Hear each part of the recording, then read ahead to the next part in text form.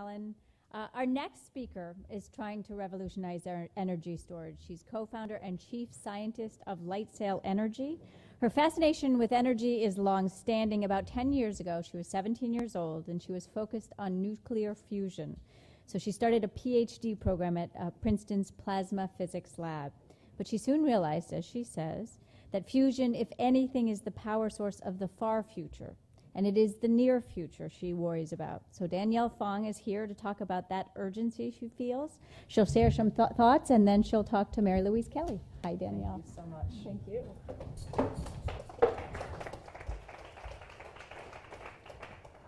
So first of all, I should say I'm honored that you are willing to spend your afternoon, it's a sunny day in California, with us. And so I should reward that with clarity. I am a millennial. No shades of gray, definitely a millennial. And let's see, okay, yes, it actually works. I should state our mission. Now, I can't speak for all millennials, but on behalf of those whom I can speak, our mission is to provide abundant, sustainable energy for everyone. And just unpacking that a bit, abundant means inexpensive and reliable, so not just when the sun shines or the wind blows. Sustainable means green, but also there's enough of it. You're not going to run out of some mineral. And for everyone means we can't just focus on this generation in this nation. We've got to pay attention to the billions of people that are coming into the world and a new economy where they want the energy services that we have. And usually a lot more air conditioning because they're in very hot climates. So luckily, we are not the only people with this mission. The world has changed, and this graph really shows it. The price of solar power has dropped meteorically. This is actually from a presentation. They call this graph the terror dome. I don't know why, but I think in the audience there were a lot of people from the conventional fossil fuels industry. And as you can see, the price of fossil fuels kind of bumps around for a while, and the price of solar just descends just incredibly rapidly. I don't know why it isn't quite lining up there, but this here is the price of solar power. And you only have to project that out a few more years before it is by far the cheapest source of energy anywhere. And this graph here is also good news. The Earth's populated regions are all hit by sunlight pretty well. So one way to read this chart is that a roof in Seattle sees more than half of the solar that the Nevada desert sees. This is actually really good news, especially for decentralized production of energy from solar power. It is inevitable. But there's a problem. It's kind of obvious. Solar power is only available during the day. Sometimes there are clouds. You need some way to store the energy that is economical and scalable. So this is the formula that you've got to solve. And if you can make this true, if the cost of off-peak energy plus the cost of energy storage is cheaper than the cost of conventional sources of power on demand during the most high-demand parts of the day, plus the cost of the grid upgrades, the wires and the transformers that are needed to transport the power from the power plants to where people want it, then you enable a world where the most economical way to provide power is also sustainable. And that's what we're trying to work on. So there are kind of two really prominent ways to store energy. One's electrochemical and one's thermomechanical. And the examples here are batteries. This is from the Tesla Model S. This is the battery pack that they've got. And thermomechanical, these are engines. This is the world's dominant power system. There are so many engines that if you added them all up and turned it into a power plant, it would be 100 times larger than all of the other power plants in the world combined. And the same batteries that are in a Tesla are basically cell phone batteries. So you're all pretty familiar with these. And engines, I'm sorry, I'm clicking forward and it's kind of not working. So if you compare the two technologies at a basic level, with electrochemistry, you have a chemical that you're reacting and the ions are moving, it changes the voltage, and then it dissolves and replates and dissolves and replates and it degrades. Everyone is familiar with this if you've used a cell phone in the past 10 years. This is after only about 300 cycles. The lithium metal, which ends up flat, grows all of these funny things that increases resistance and reduces the amount of capacity that you have. They only last a few years. Whereas engines, hopefully, okay, the animation doesn't really work, but engines, engines last for a very long time. Engines can last for decades, and they're incredibly cheap. To give you an example, power plants are sold at about $2,000 per kilowatt. Engines can be manufactured at about $10 per kilowatt. That is a factor of 200. Now, an engine with a crankshaft, pistons, valves, an engine block is extremely similar to an air compressor. It has all the same things. It actually compresses and expands air. And what we're doing is we're doing air energy storage, using the same technology and manufacturing base to hopefully make it something that lasts a lot longer and is a lot cheaper than batteries to store energy. So there are a huge number of advantages: long lifetime, low cost, scalability.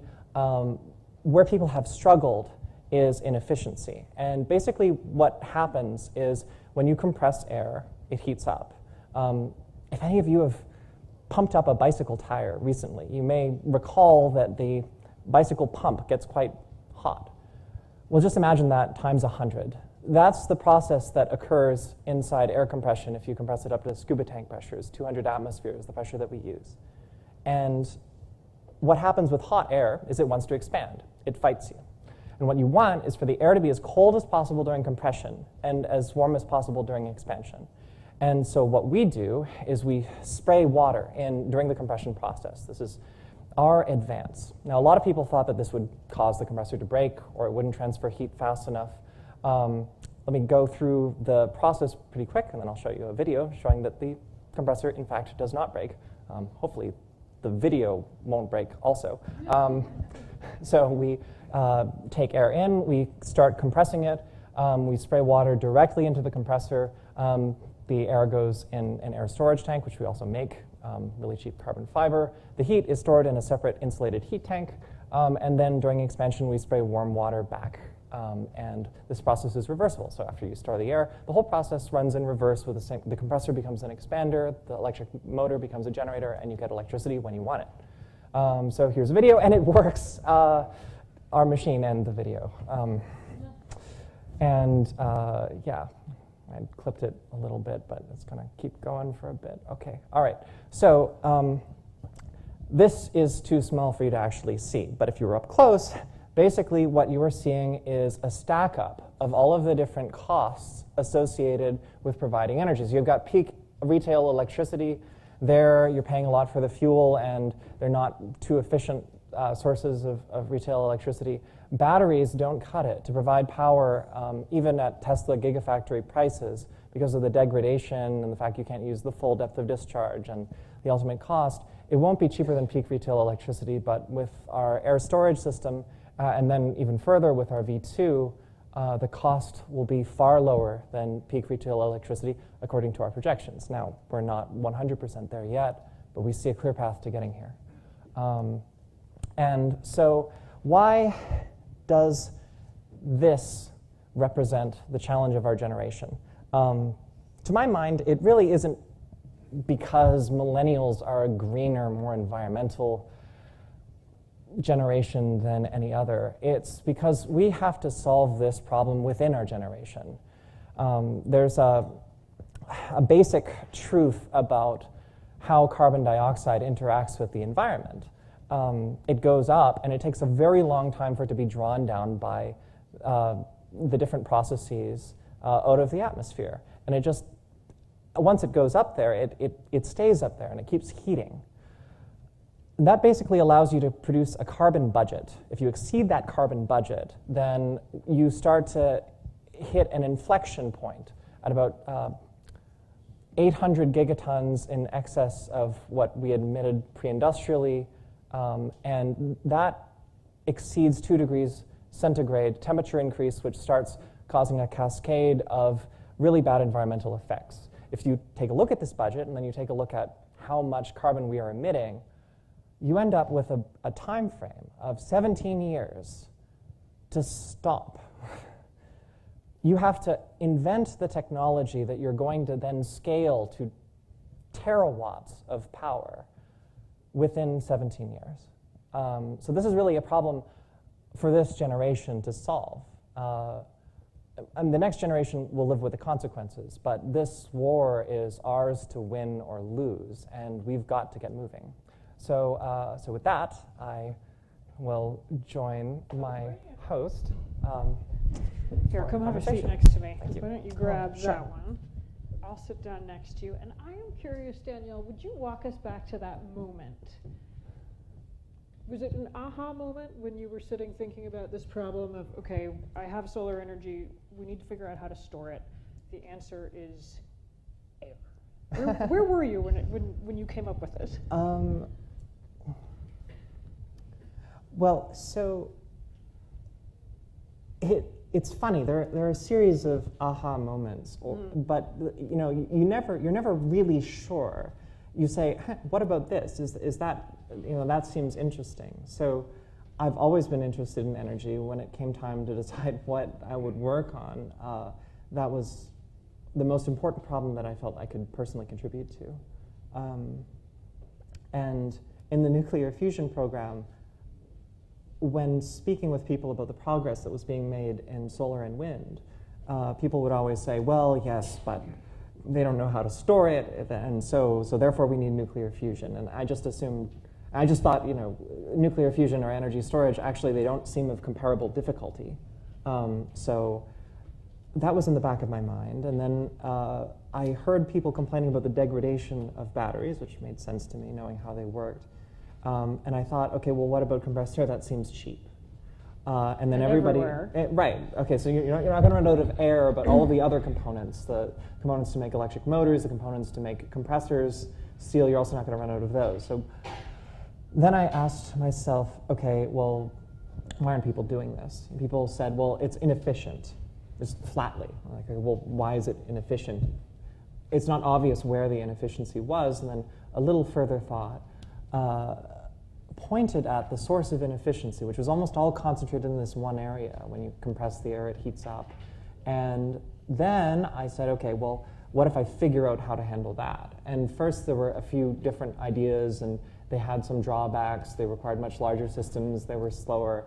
And then I read a book from more than 100 years ago. It was published. It was like reprinted by Amazon's partner. We got it. And it discussed how they did heat exchange by spraying water into the air. Not to compress it more efficiently, but actually to get water out of the air. And I said, well, why the heck would they do that? You're spraying water into the air to pull water vapor out of it. And basically what they're trying to do is precipitate it. They cool it. So it's this really good heat exchange mechanism. And then I said, okay, well, if it's a really good heat exchange mechanism, why not put that into the compressor? So you're describing, there's no light bulb moment. There are like a series of things that are like, going. hey, that's interesting, and it's a pathway. It's like a winding forest, mountain path. And we should note that as you're making your way down this winding forest mountain path, you were in your late teens, early 20s. You were. Yeah. Well, let me ask you the question no woman should ever ask another woman on stage. How old are you? I'm 27. I'm going to own that. You're going to own 27. I never thought I'd be 27. And you found it. We'll all pause while the rest of us feel very old for a moment, and then we'll move on. You were 20 when you founded LightSail. Yeah.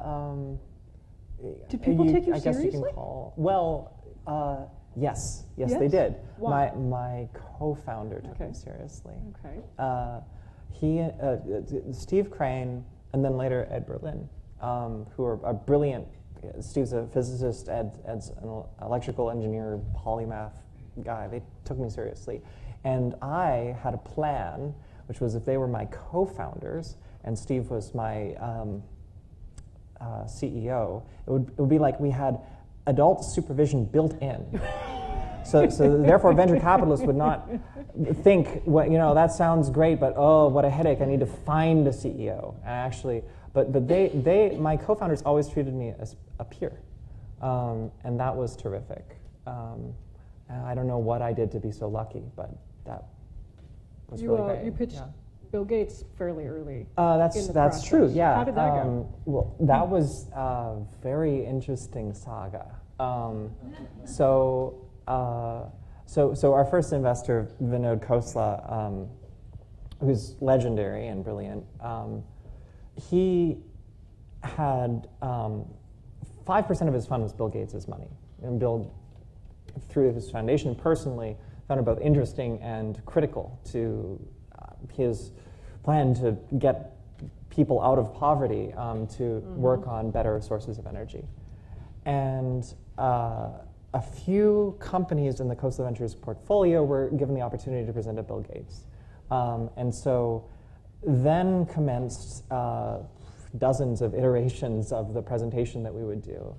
Practicing before you yeah, sent it to Bill. at least slides. Right. A friend of mine You had to who- get the video working. You don't want it to crash. Yeah, that's true. There was a Yeah, lot. there you There was less surprise when our animations worked when presenting to Bill Gates. And a friend of mine, a designer, actually who taught at RISD, helped out with the thing, and Bill Gates really liked it. But here was the huge surprise to me. He had a binder full of all of our slides, and it was filled with like red pen markings, and he'd study it, and he's like, all right, can you go to this slide? I had this question about the Carnot efficiency and all this stuff. Like, he was on it. I don't know exactly how he did it, but he's very sharp. And then before he decided to invest in us, he had communicated to Nathan Myhrvold, who studied physics also at Princeton. He was this chief technical officer and founder of Microsoft Research. And Nathan reached out, and they thought that there was a problem with what we were doing because they thought that we were doing something somewhat different. This is the problem with this imagined thing that we were doing. So I traveled up there, and he and Lowell Wood were doing the due diligence, and it was like these very large, very brilliant, sure of themselves men. And it took a while to actually figure out where the discrepancy was. But when I finally figured out how to turn it around and convince them of what we were doing and its validity, they said, oh, it's obvious. And then when I talked with Bill Gates the next time, he said, wow, you convinced Lowell Wood about something. That's amazing. And then Bill funded us. And then you took it from there. There you go. What is you're not there yet. I mean, this your idea for yeah, we have our system. You saw it working there. I mean, we're testing it every day. Okay. There's about 2/3 of the system currently functional. So right now, it's supposed to be a 2-stage system. Right now, it's just the high-pressure stage. So the low-pressure stage is in development. Okay. And then after that, we install it in our first field trials, which will be next year. Okay. And then after that, we scale commercially. Okay. And then after that, we have to scale to terawatts, which is, that will be an epic struggle in and of itself. When you allow yourself to dream of where LightSail, where this technology could go, how big do you dream? Well, I mean, the whole reason to do it is to make a difference to the planetary energy system, which is very large, which is incredibly daunting. So you'd be crazy to think that it's a certain thing, but if you think that you have a good shot, you power one town off this, and then you see how that works. Is that how do you measure? Well, it's like first one, medium-sized commercial building, Okay. one wind farm or solar farm that you buffer, and then it's 10, and then it's 100, and then it's really big ones, and then it's islands, and then it's, And these are, to be clear, these are machines that would be on site at the building or at the building site. You're not trying to transport this across. Yeah, the you're not. It doesn't actually make sense to fill up an air tank and then ship that. Right. But the right way to think about it is it's like a buffer. It's like a reservoir, and wherever there's a fluctuation in demand or supply. So, for example, if you have a wind farm or a solar farm, or if you have a residential building or a stadium or an industrial building where the demand is fluctuating, you put energy storage there, and now you have to spend less on everything else, and you can store energy from renewable sources. Okay. So. I want to ask about one aspect of your experience, which maybe resonates with everyone here, and it's how you, Danielle Fong, learn. And I ask that because we've talked a little bit about just there's trial and error, and there's various aha moments as you go. But one aspect of your resume jumped out at me, which is you dropped out of junior high. Margaret mentioned you started at Princeton, and then you decided not for me and left that program. Is there something, in traditional formal education that you find not the most useful way to accomplish your goal? Well, I should be careful here, but I'll just say it. Traditional formal education is predicated on a bunch of myths, and they just don't track in the real world. I mean, so for example, What myths? okay, so for example, hardly anybody remembers anything from school. Okay, like Show of they hands, don't anyone who they don't remembers remember anything much, from right? Like school? there's Yeah. like less than 10%. So for example, I dropped out of middle school and I realized it's just not moving forward very quickly, and it's everybody said like in elementary school, if you go to middle school, things are going to be hardcore. I'm like, all right, middle school hardcore, and then I showed up and that was not true even slightly. And I mean the teachers were meaner, but they weren't teaching more. And then I just calculated, how many more years do I have of this? That's no good. There better be another way. I'm not going to school anymore. Well, How I did then. your parents take that, if I can just Well, how my do you mom- just drop out of middle school? My mom also went to. She, for different reasons, but she went to college when she was 15. She learned that she could do that, and so therefore it was less controversial than it would be in most families. So I'm very lucky there. But what I found was when I went to college, everybody was just teaching almost from the ground up anyway, because you couldn't count on people having remembered things from high school. That was the truth, so I wasn't at a disadvantage at all. In fact, everybody else was spending a bunch of time being like, oh, I should know this, but I wasn't paying attention, and beating themselves up, whereas I was just like, didn't have a complex about it. Then there was graduate school, same thing.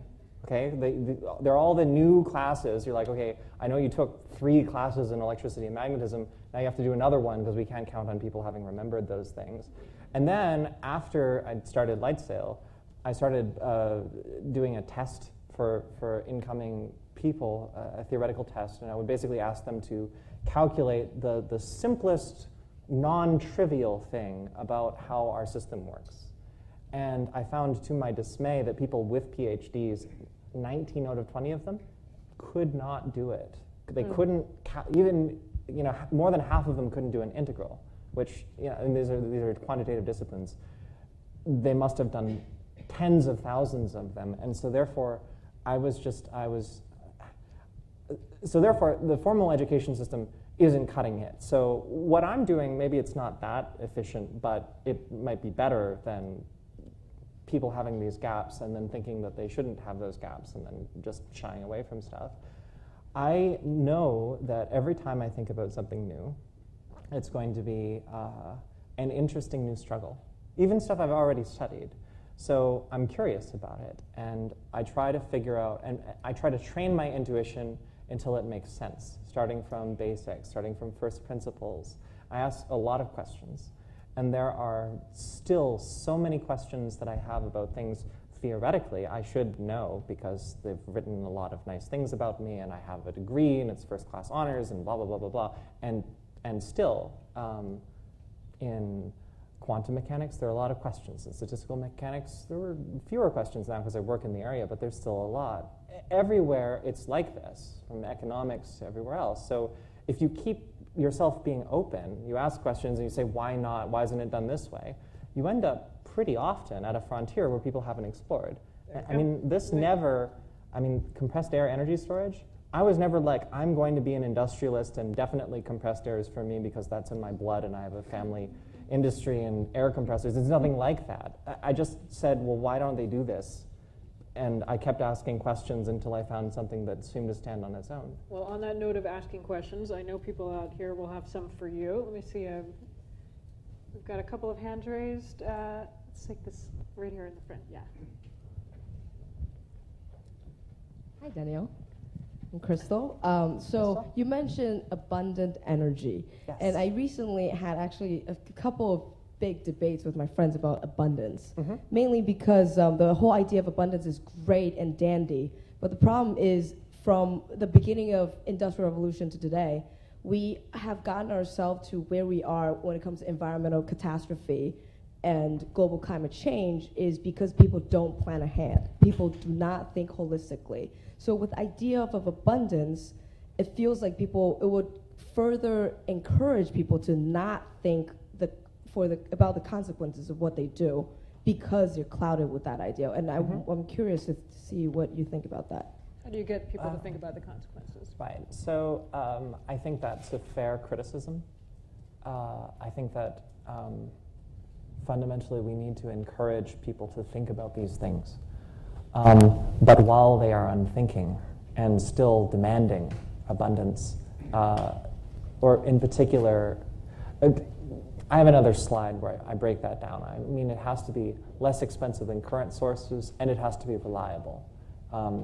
And scalable enough to meet the demands of today and the anticipated demands of tomorrow. That's what I mean.